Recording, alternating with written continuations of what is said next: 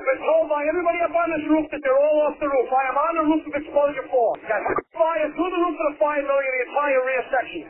Now remember, given the payday, has he been accounted for? Okay. 610B. That was the payday. 610B.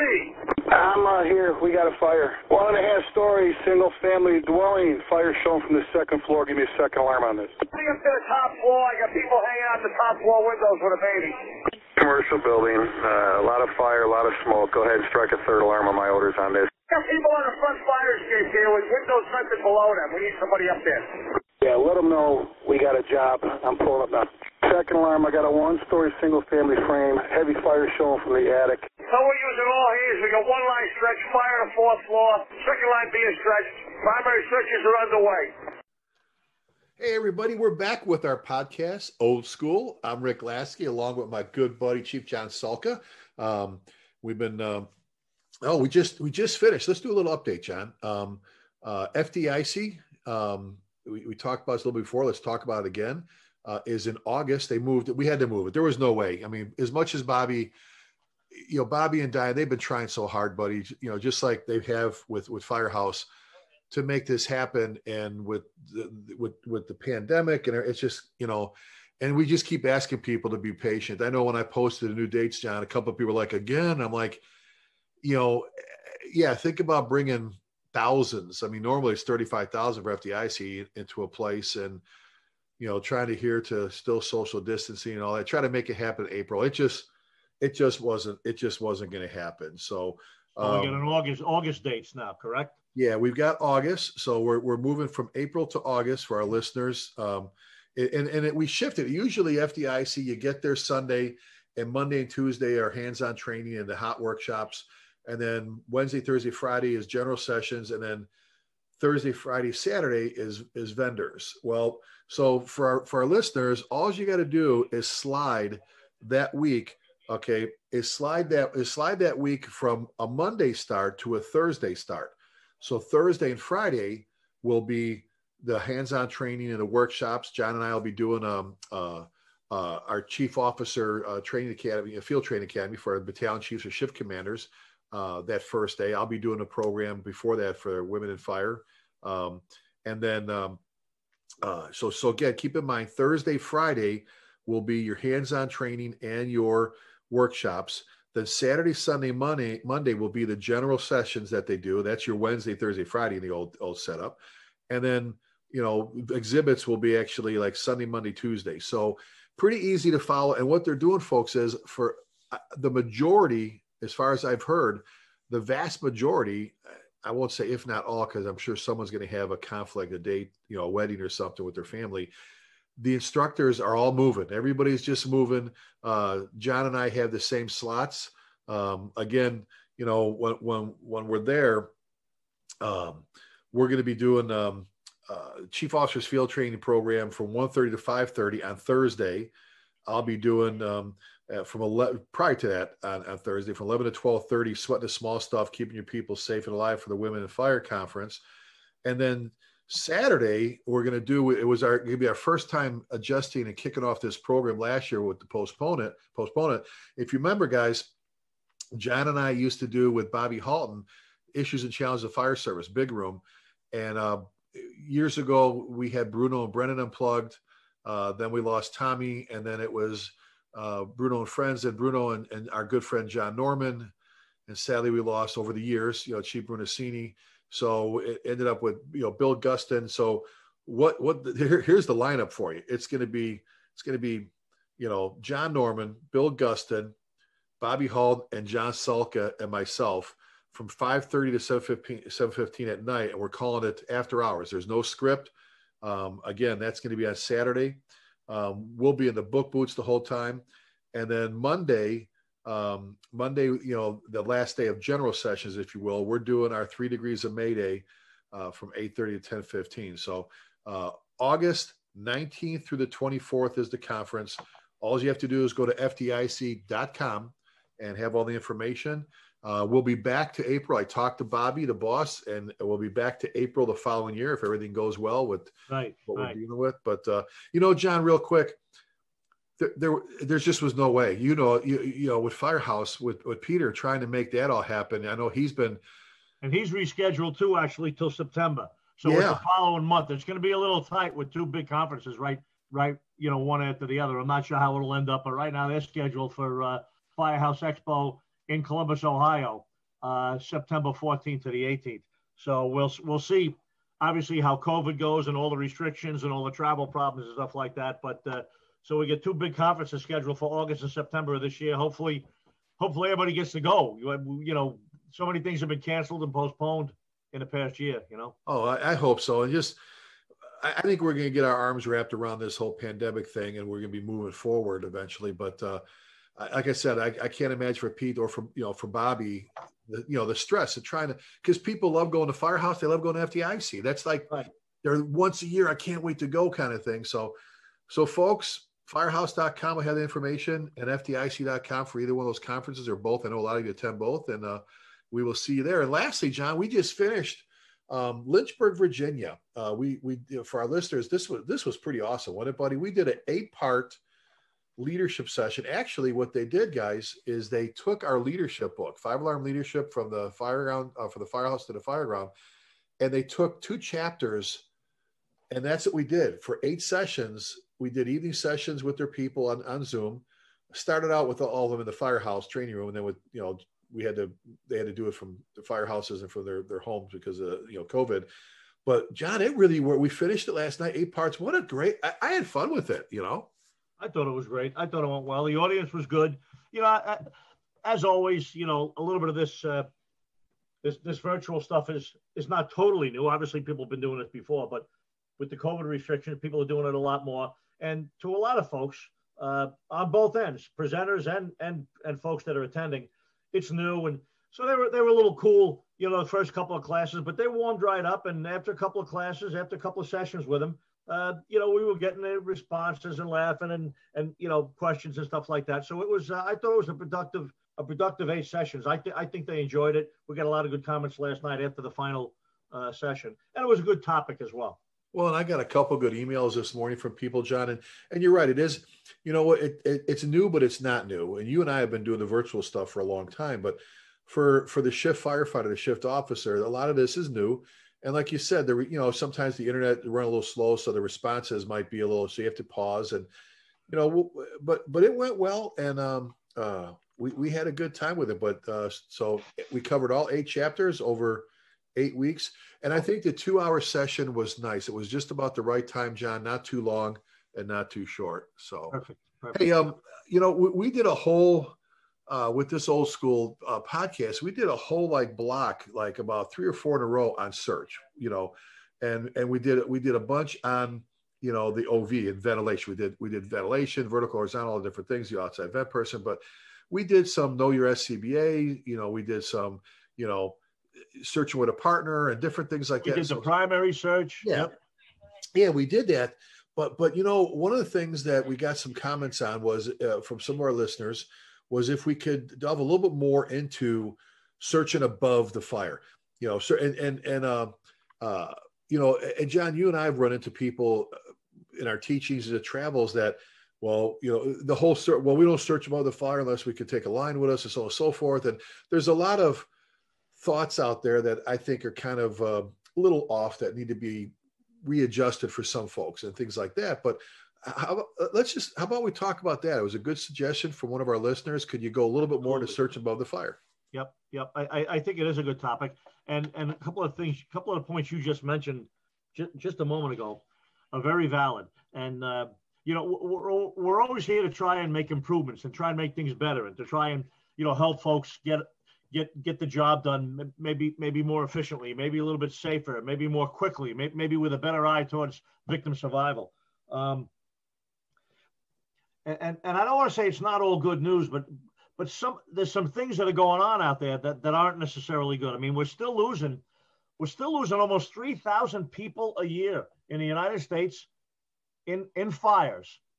And most of them, a great majority of them, if you look at the United States Fire Administration and a lot of the other reports that come out, and a lot of them are dying in private dwelling fires in their own homes. It's just, I don't know.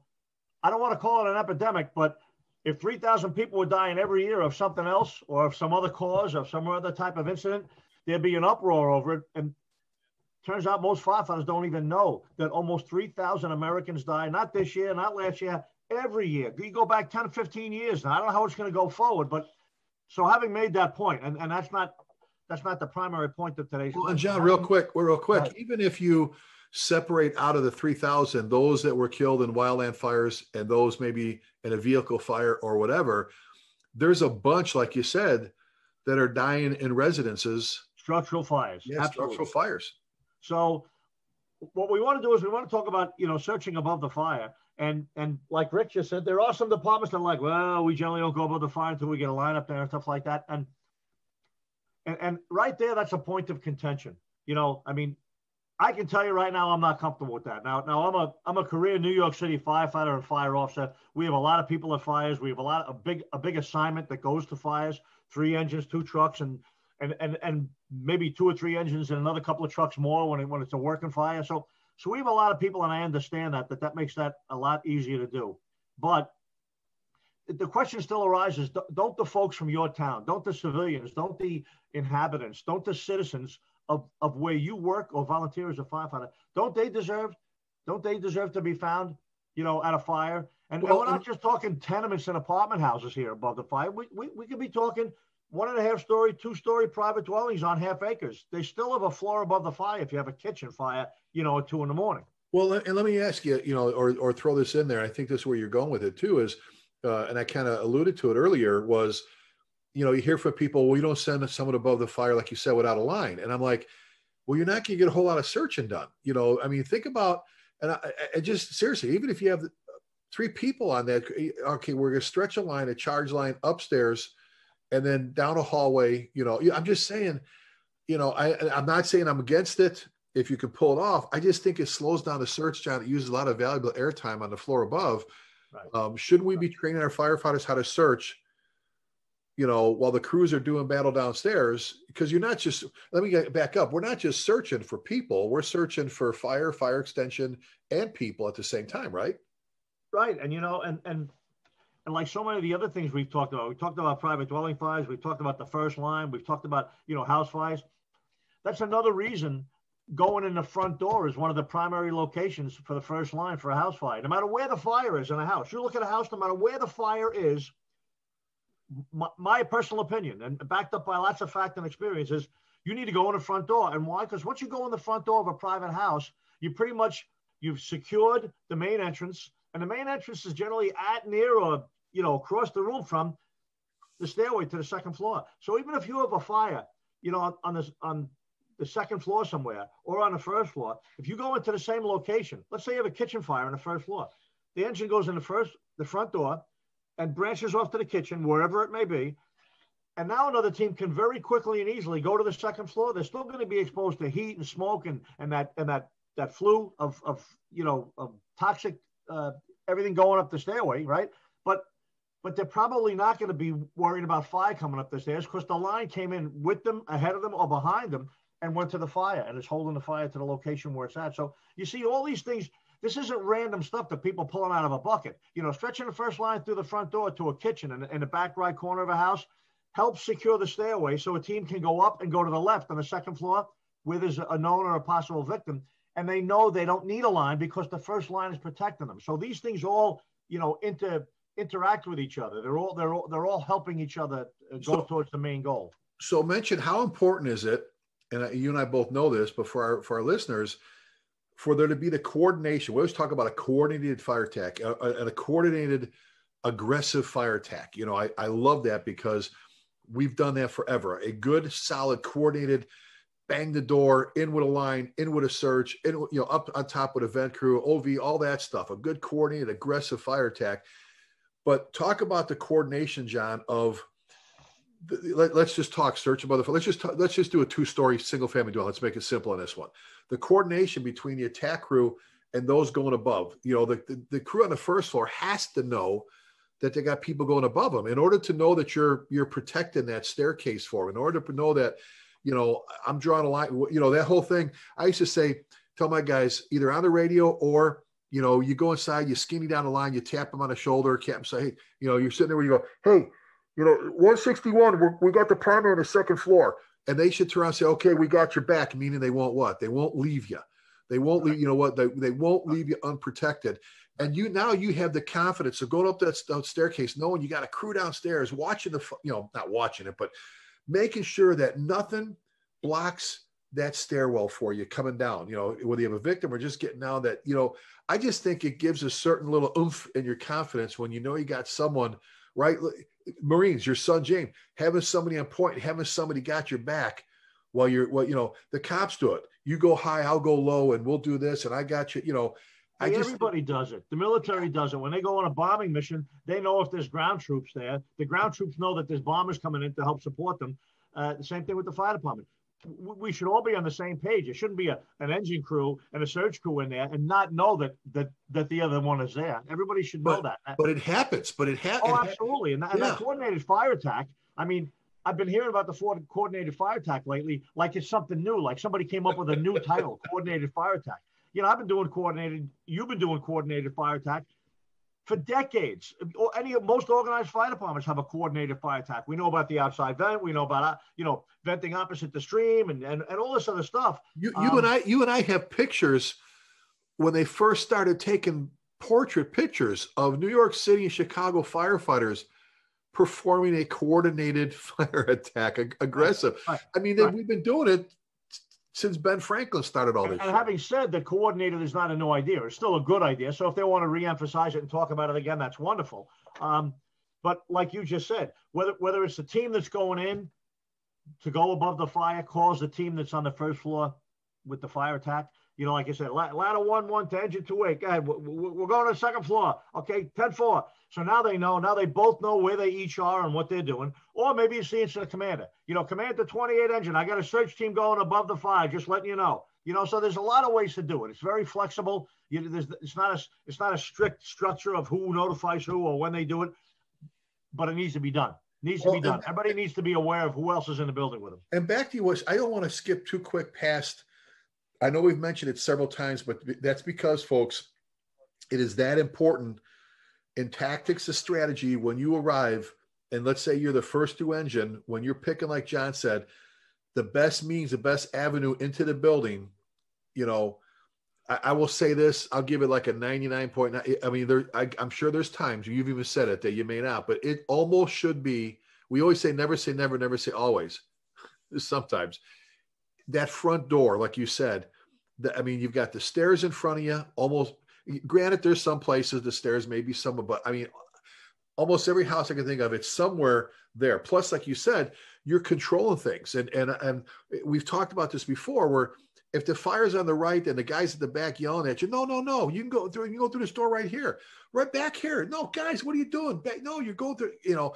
And so now you lose all that line on the driveway or the yard going around to the back on the outside. You lose that extra footage of line, okay, you know, length going through the back. And like you've always said, now we've compromised or continue to compromise the stairwell, you know, the staircase, where we have, you know, when we go through the front door, nothing is getting by us. Yeah. You know, not even just the stairwell. You've compromised the whole rest of the building. Because now you're coming in from the outside, you're fighting your way into the building, and where you're supposed to be pushing the fire towards an exit opening, towards a window, towards the door that it's venting out. Instead, you're coming in, and now the rest of the first floor is going to get additional heat and smoke pushed into it, even if there's a search team going left from the front door. When you go right to the fire, now if you don't go right to the fire, if you go in from the outside and a search team is in the front door going for a search, now you're probably contaminating their search area that they're trying to go into. So it's, like I said, today's topic is not, where the first line goes or something, but I do want to make the point. We do want to make the point that it's all coordinated. Yeah, that's critical. If we're going, like we're talking, going to the floor above, we need to know someone's got our ass covered downstairs. And that means line positioning, and whether that's, choice of doors or entrances or so on and so forth.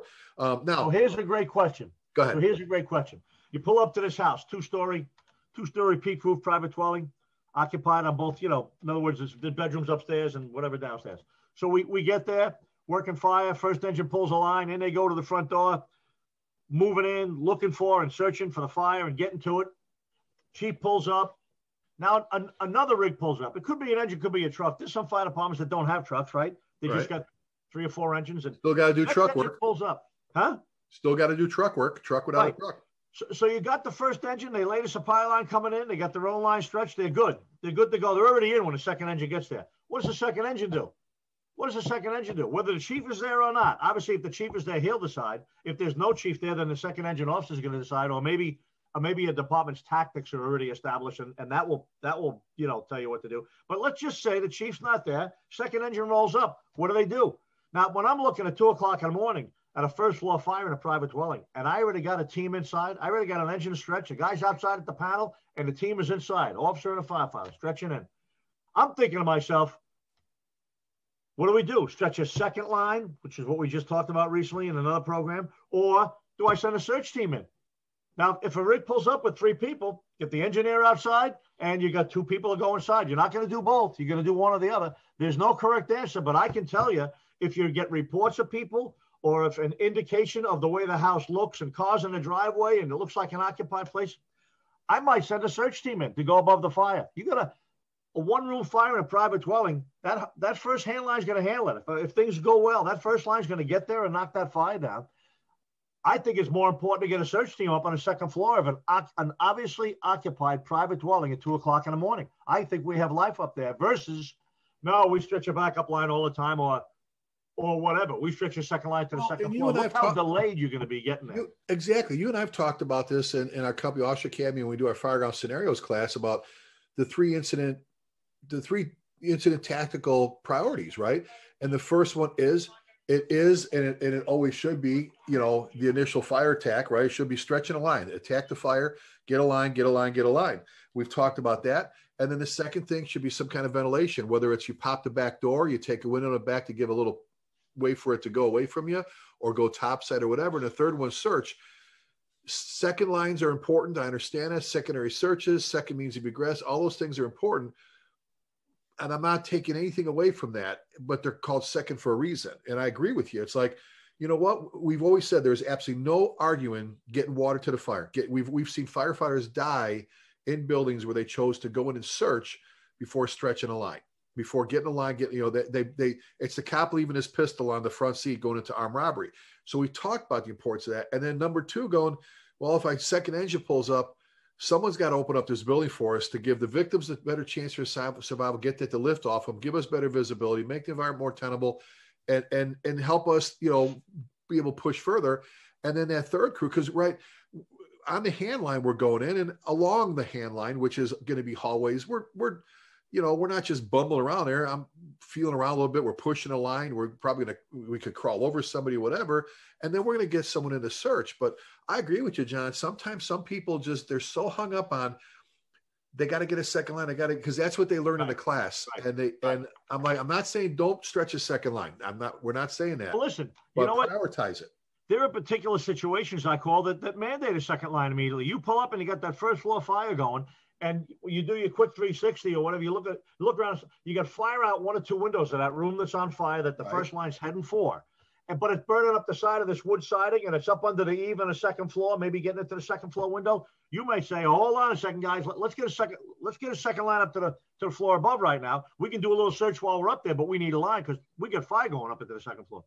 But if you just got fire coming out one window, or maybe no fire out a window, maybe just the place is chugging, but you got a fire in the kitchen. Yeah. No reason to start stretching a line if you're going to conduct a primary search. If you're going to go up at a house fire where there's a 1-room job going, if you're going to go to the second floor to start a search, by all means, you want to get up there as soon as possible. And as soon as possible, once you start pulling a line, as soon as possible goes down the drain. You're not getting there as soon as possible anymore. Now you're cumbersome. Now you got this line, You're dragging it, you're pulling it up the steps in the front door. You want to get to, if you're going to the second floor for a search, if you're the first unit arriving that's going to search, first line is already stretched. Second job at this fire now is to search. You need to get your tools, get your SCBA on, and get into that house and get up to the second floor. That's what getting up, searching the floor above means. It means getting up there quick, not hopping around with a hose line. Absolutely not. Right. And exactly. And mentioning this, when you're up there, with knowing that you're up to a line, your awareness to your surroundings, heat conditions, You know, I'm talking, John, controlling doors. We've talked about before. I go search a room. We're done. I'm closing. You know, closing doors. Give me as much protection as I can. If I'm done with a room, boom, close the door behind me, and that one's done, and we keep moving down the hallway or whatever, so on and so forth. But monitoring, you know, it's even more important when you're up there crawling around doing your search or using your hopefully you got a thermal imager with you. You're monitoring your conditions to make sure you don't have something pushing up from a knee wall or older balloon frame where it ran up the wall on you or whatever, that you don't, all of a sudden, you're not surprised. Uh-oh, we got a room full of fire up here. Let me throw this out there real quick, John. I don't want to forget this point. I always try to, if I can't write them down, we're doing this because to our viewers, we don't ever have a script. As you can tell, we don't ever have a script. But John, the importance of, all right, you're chief, you're in this community, South Blooming Grove. I always say, great fire department there, right? Guys get in, stretch the line, first floor. You crew go to second floor for a search. You look out in the street, you have one person standing at your pump operator, but there's something we need to think about. We're sending the crew to the second floor, and I say this to my guys, first chance we can, we need to throw a ground ladder to a second floor window. Not take the window necessarily. We need to throw, we need like we do for a roof crew, we try to provide them a second means of egress off the roof. You know, the importance of throwing ladders to the second floor. You and I have talked about it, having the RIT team do it, softening the building a little bit. But if you, and I've stressed this with my guys in the past, every firefighter driving should be trained on how to do the single firefighter carry and raise of an extension ladder. You know, you should be able to raise a 24-footer with no problem. And we used to train on it. You know, you put it in pump, you're doing your thing, you're standing in front of this house. You should be able to do that. If not, another crew should be able very rapidly, you know, again, just one firefighter should be able to, whether you're pumping, it could be just somebody that just showed up, you know, or there was the extra guy in the rig that came around from taking utilities. It could be the OV or whatever, to throw a ladder, set a ladder to a window. Let's say something happens. Let's say they lose their water on the first floor, whatever, you know, all the problems, John, right? I just think I wanted to mention the importance when you can, of throwing a ladder. Maybe the RIT team usually throws one to the front, one to the rear, but try to get a ladder. So if they get jammed up, you go, all right, where you at? We're the back. All right, get to the front bedroom. I got a ladder. It's already there. I got a ladder there. And now all you got to do is roll it down from window to window instead of get it off your rig and run across the lawn and set it and raise it, right? Obviously, that would be even if you pull up with a short crew, right, with 3 people on a rig or 4 people on a rig, you pull up, first engine's in stretching, you decide all right, Billy, we're going to make a second floor search. All right, Billy, pull a line. And then maybe one guy can grab a straight 20 or something, drag it around to the side of the house, throw it up to that second floor window. By the time he gets back around the front, the other guy in the crew will have the line maybe, off the rig and jumbled up at the front door, and they can both flake it out a little bit, call for water, and go in. That's one thing. The other thing you want to remember is everybody's got the bailout ropes and all that other stuff now too. So lots of firefighters, if your department's got a bailout rope, you got a ladder. It's in your pocket, And if nobody puts a ladder up and you get in trouble and you get to a window on the second floor and nobody else is there yet, guess what? Time to take the old hook and the rope out and bail out the window. And suddenly that training pays off as well. So, and we didn't even talk about RIT. I mean, a lot of places have the second or the third engine. Generally, the second engine, I think, is a little early. I think it's a little early when you're trying to get initial operations undone to take the second unit that arrives at a working fire and tell them, and you stay outside and watch. Yeah. And I know they do more than that, obviously, but that's a little tough. So let's talk about, you're going to make a search. You're going to go to the floor above, house fire, first line's in, first floor. Get to the top of the stairs. You can go right to the right of the house, or you can go left. Stairway goes straight up to a T, hits a hallway, and the hallway goes right and left. And the fire is on the right side of the building on the first floor. Okay, and back up for a second. The difference for folks, for guys and gals that are listening, when you make that, when you're going to go do a first floor search of a 1-story at 2 a.m, as you're walking up, you're trying to look and say, okay, that's definitely the living room, bay window, the kitchen. You're trying to, if the garage over here, the kitchen's probably here, so that my bedrooms are to the right.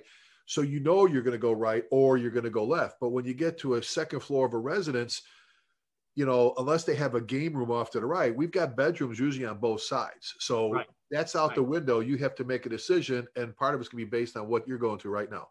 So we got fire at the right window on the driveway, first floor, back right corner. fire out the window. We determine it's a kitchen fire. We're even told it's a kitchen fire. And now you're going up. Stairway runs straight up from the front door, hits the top step. You're at the second floor landing now, the second floor hallway, and you can only go right or left. Obviously, if you go to the right, you're going to be above the fire. Obviously, if you go to the left, you're on the floor above the fire, but you're not above the fire. You're at the other end of the house. I'd go to the right because the folks on the right, if there are people in the bedrooms above the fire, those people are in the most distress. That's where they're going to have the most heat and the most toxic atmosphere. So there's a right and wrong answer here. Go to the right. Go to the area above the fire first if you can. Well, obviously, you should know where the fire is when you're going above. No right? different than downstairs. We try to get to the fire and search back away from it. Go to the most hazardous part of the building and work your way to the safest. Because, like you said, those who are in the most harm are the ones closest to the fire and the smoke, the byproducts, everything, the heat, smoke, everything, all that stuff. Someone else is going to have a little bit more time laying in a bedroom, on a floor, or whatever, at the other end of the house, possibly. Exactly. So if you go up with it, and again, we're trying to keep this simple and trying to keep it what most people are looking at, which could be a 2-person team going up there, right? An officer and a firefighter, or 2 firefighters. Right. You're going to stay together. You're going to get to the top of the stairs, stay together, make the right together, go down the end of the hallway. Now, when you get down there, obviously, we've taught a million classes on search. Most people that have had search classes know there's a lot of options.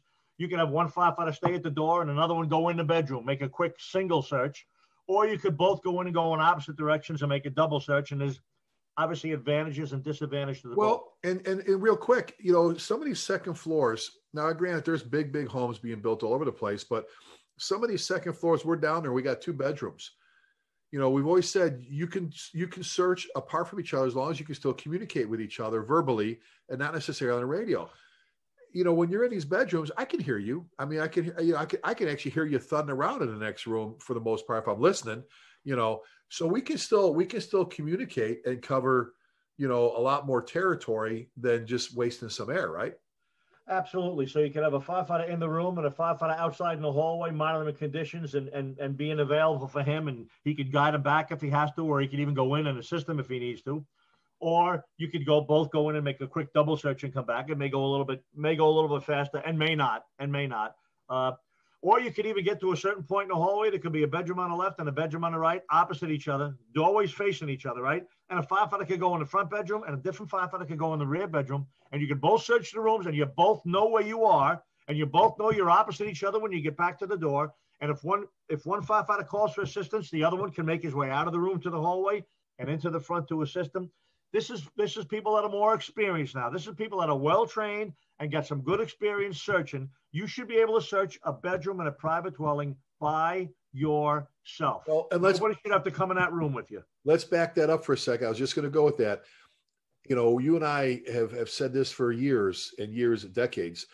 Number one, you don't bring a search rope in with you to bedrooms and stuff. Like some people, you bring a search rope. I'm like, yeah, you're going to go around beds and toy boxes and end tables and crap.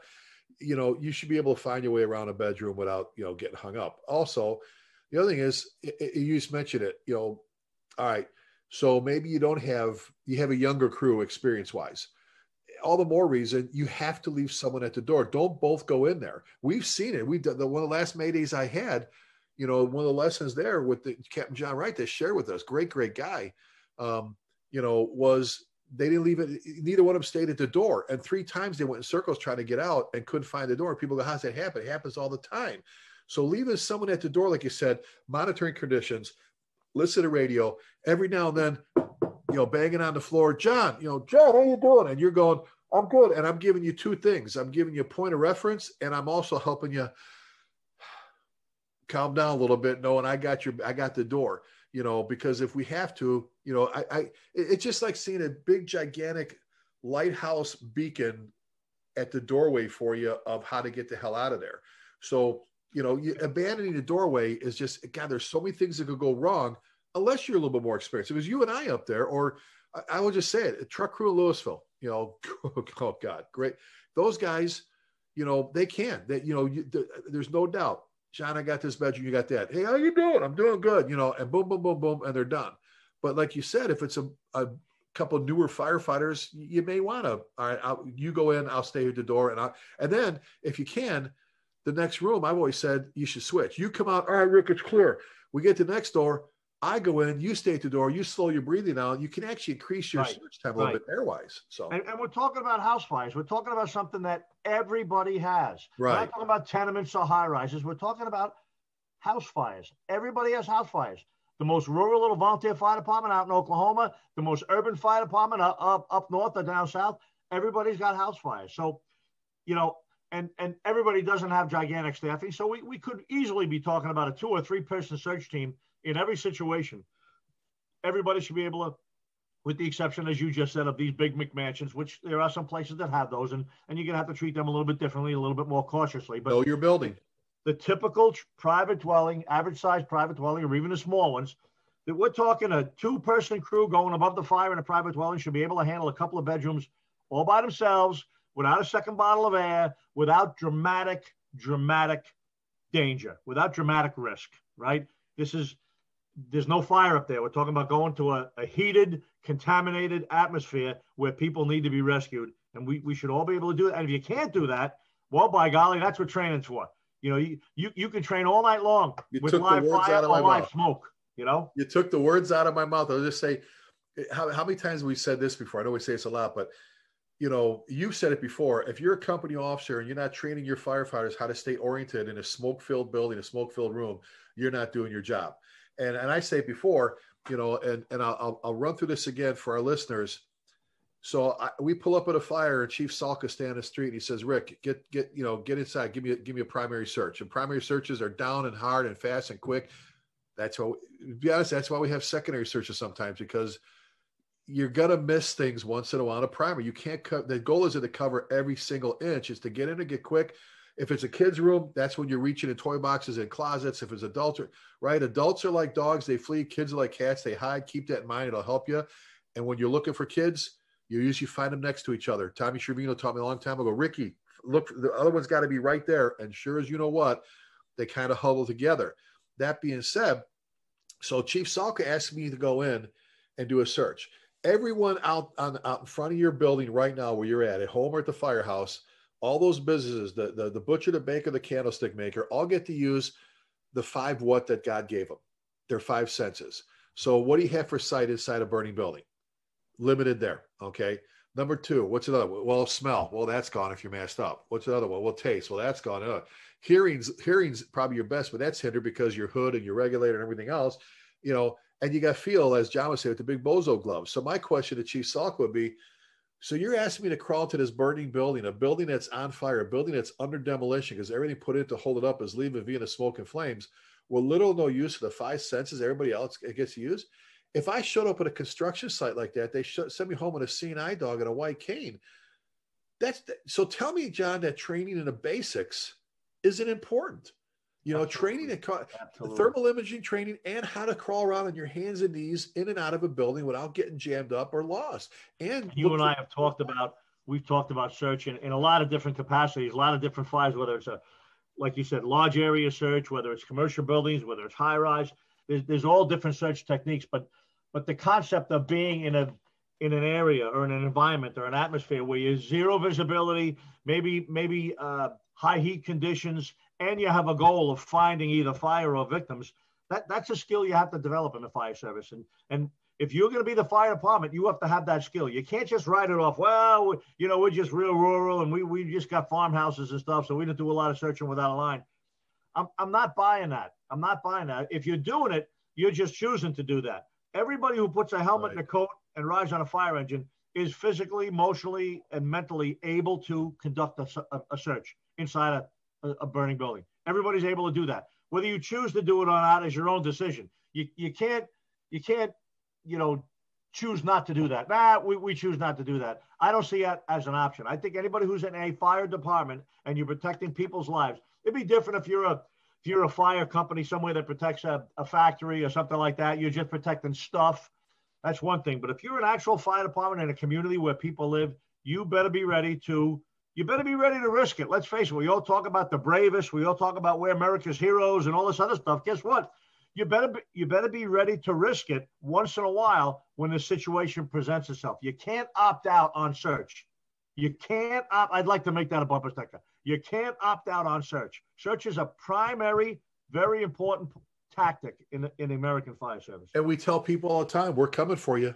We're coming. So rather than lie to them, we're coming for you. We're coming to put out your fire. We tell them more than we're coming for you. We tell the kids to close the door. Yeah. Close the door to your bedroom and stay in there. The fire department's coming. You can't tell them to close their door and then say, we got to get a hose line before we come up and get you. You got to make your mind up whether you want to go in and save people or whether you want to put the fire out. And real quick, when we talk about how to train for this, I think you have to break it down in increments. I think the very first thing you need to train on, and this is period the fire service, but especially for search or interior operations, is how many times a year do you do, if once a year or so, a radio drill? I've talked about this, a portable radio drill where you have a crew mask up, they got their gear, their mask, sitting in one room, another crew in another room, and they have to talk to each other. And this is where you're going to find out those that have no lapel mics on their radios are going to get jammed up, trying to pull the radio out of their pocket every time they have to talk, or, talking through their, I just call it, I'm sorry, it's just ridiculous. I don't know why you would crawl into a burning building without a lapel mic on your radio. I just don't get it. And put your radio in your pocket. If you're carrying radios in pockets, I'm not telling you go listen to another podcast or anything like that, but you know what I'm saying? You're on the wrong channel, man. You're on the wrong planet right now. This stuff's got to be automatic. You got to be wearing equipment properly so it can be used immediately with either hands-free or momentary use of the microphone and stuff like that. I'm not saying anybody's got to go buy the big, most automatic SCBA mounted microphones or anything. I know a lot of people just don't have funds for that, but if you got radios, you should have remote mics. The radio should be buried somewhere so you don't have to remove the radio to use it. You can just use the mic. There have been several fatal fires in the last couple of years that prove that, even in some big fire departments in the Northeast. There's been several that have shown it, and people still flaunt, kind of like in your face go, I don't need my lapel mic. So number one, doing the radio drills, learning how to communicate through your face piece, whether you have a voice amp or not. And either way, you have to learn how to enunciate. So if John and I are searching, we both have deeper voices, and if we don't take time tonight, we're like, what the hell did Lasky say? Instead of enunciating, you have to learn how to. It sounds kind of silly. You have to learn how to talk through a mask, and even with your voice amp, so the people next to you can hear you. So number one, work on your communications. Number two, work on your thermal imaging, your tick skills, how to use I watch guys bubble around with thermal images like the first time they were held in their hands in a smoke. And I love them. They all check them in this, John. They all check them where they can see. I'm like, so how do you use it when you get into a smoke-filled room? Well, I look at it, and they hold it out here. And I go, well, what if there's smoke in between here? Should you put it up? Work on your thermal imaging skills and how to use them in a room, where you're checking, your conditions, you're checking down low, you lay at the doorway, whatever you have to do. Work on searching on your hands and knees, crawling around your hands and knees, and tools, and how to carry, John, right, the axe with the head in your hand towards your head. So the stick is like a blind man stick with the pick away from you, and how to maneuver and how to talk and how to, like you said, stay oriented in a room and know where your outside wall is and the doors and windows, and then be able to get someone out. Okay, we haven't even talked about that. That's for another show. All right, we got him out. I don't know if anybody out there has practiced, aside from dragging a hose dummy, a real live victim in pajamas out of a bed and out of a room across carpeting. Unless it's a kid, if it's an adult or a decent sized adult, it's not that easy, homie. You know what I'm saying? So again, there's. And I'll go one step further with that. I'm here to tell you that a single adult firefighter, a 35-year-old fit as a fiddle firefighter, in making a primary search on the second floor of a house, finds a 185 or 195 pound male victim unconscious in a bed. I'm here to tell you that firefighter probably cannot get in that house, find that victim, and remove him fully out of there all by himself. He's probably going to need some help, or he's going to start running low on air. Well, there's no straps to grab. There's no air patch. That's a challenging situation. Very challenging situation. Finding, locating, and completely removing a victim from a house fire. We're not talking Stokes. We're not talking any of that. We're not talking SCBA straps like you just said. We're talking somebody who's wearing pajamas or a T-shirt and shorts, The very difficult thing to do, again, if you're not practicing that, if you're practicing with hose dummies, guess what? You better hope your victims are sleeping with a piece of hose around them so you can drag them out. With some webbing around them. And that's right. That's why I said, John, I think it's so important when you train folks you have to train in increments. It's like when we do our Get Out Live Save and Own training. You can't go to the most difficult obstacle maze trap thing. You need to work your way up to that. Otherwise, same thing. If you haven't worked on communications and you're in there doing a search, now that's going to screw, why not, learn how to talk first in the radio, learn how to use your tick, learn how to crawl around, learn how to use your tools, learn how to crawl around in some moderate smoke and heat, learn how to crawl around some a little more hostile, learn how to actually drag a civilian out, like you said, John. But you gotta plant these together. If you jump past some of them, I think it just screws up everything, and you actually get people frustrated. You can actually lead them to failure. So, right. But searching above the fire is absolutely another thing about the radio communication just came to me that I want to mention is that's why it's good to have standard terminology. That's why it's good to have typical words and phrases that we use on the radio all the time, rather than just picking a mic up and keying it and just like sort of getting on and saying whatever you want to say. Even though you're thinking about it and you're trying to say it right, you say it one way, and then when Billy does a search, he says it a different way. But instead, if you have the regular terminology, Battalion 1 to Search Team 1, Search Team 1, progress. That means you're asking them what's the progress. Front 2 rooms complete and negative, going into the second 2 rooms.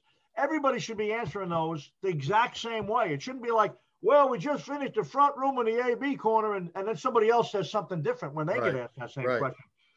So once you standardize your terminology and your phrases and your questions and your answers for search techniques and for progress of searches, then everybody answers the same way. And when you know what somebody's saying, it's either this or this, it's easier to hear him rather than trying to figure out what words the guy is saying. You know what words he's saying. He's saying front 2 rooms complete and negative. Even if it's muffled, front 2 rooms complete and negative. Even if you didn't hear me say complete and negative, you knew I was saying it, and that fit right into the program. So that's another reason with radio transmissions. If you standardize your terminology and your answers, you'll know what you're looking for, and you'll actually hear it better.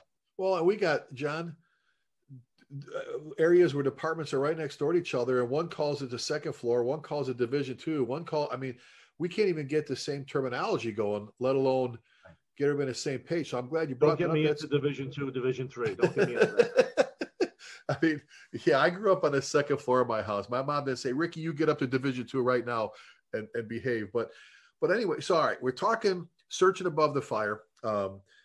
We talked about whether to or not bring a line up there. If you have to, you have to, but understand this, it's going to slow your search process. You're going to use more air. You can be bumbling around with a lot of things. So train on how to search off of the line, away from the crew, I should say. Okay. If you're down on the first floor, we're doing a 2-story single family dwelling. Remember, you got people going above you. You got to protect for them. You know what? You may have to hang in there longer knowing you got people above you. We're telling folks we're coming to get you. We're telling little kids to close their doors. Like John said, just like you would on the first floor, start at the most involved, hostile, heated, crappy ass area of that second floor and work back away from there. I'm a big one, John, like I said, about closing doors behind me, help reduce fire spread, whatever heat, if I did miss someone, it happens. Or I did miss someone, I might buy him some more time before it gets crappier up there or whatever. Good hand light, train with your thermal imaging, train on communications, train on your staying oriented in that room, your right hand or left hand search, whichever way you decide to go, communicate with each other, learn how to talk through that face piece. But look, we tell them we're coming to get you. We got to get to the second floor. Like John said, I love that. The bumper sticker, opting out of search is not a decision. It's not a choice. Search is not an option. Yeah, exactly. Anything else, buddy?